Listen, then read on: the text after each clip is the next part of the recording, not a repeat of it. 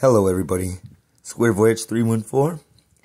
This is episode 1. I might have tried to make an episode 1 before, but I didn't know what I was doing.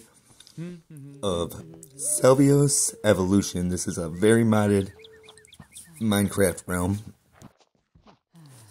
The mod deals with villagers.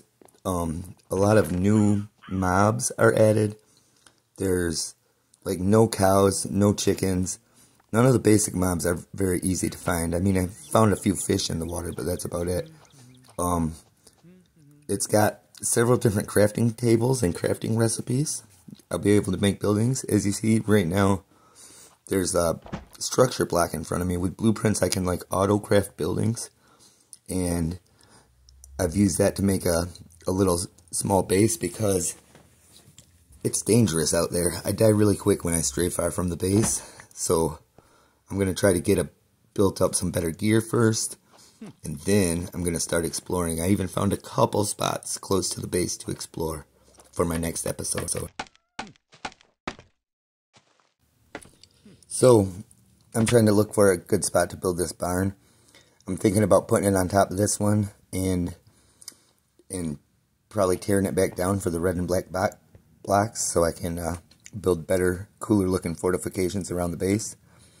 But also my plans for this series is to explore every feature of the add-on, like build every one of the structure blocks, build every one of the everything craftable in the game I want to build, right?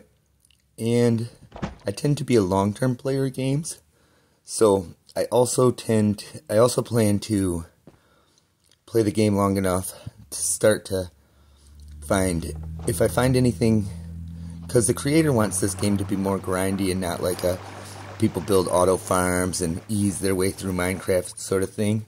So if I find anything that's too easily to farm, I'm going to let the creator know so he can fix it and make it more grindy. Because as for me, I'm a sucker of the grindy challenge packs for Minecraft. Them are my favorite. And right here is the most, see this hay right here? I built this mainly for the hay because they were going to buy it, but also I need the leather from the horse. Yeah, that's right. I'm going to breed some horses and kill horses for leather because eventually I want my own enchantment table, right? And at this point, I can't have a fully upgraded enchantment table without leather, and there's no cows around. So yeah, I built the barn to get another horse. And I know that horses aren't the most efficient form of leather, or source of leather, but I know that I'm not going to be finding a couple of cows anytime soon in order to start a cow farm. So, probably breed and kill, I don't know how many horses it is to make the 12 or 13 bookshelves that I'm going to need for a fully functional enchantment table. And, at this point, I gotta go with what I know about Minecraft. You know what I'm saying? So it looks like that building had some water that came with it, and it created a leak. So I'm gonna have to patch this up, get that fixed and looking good again.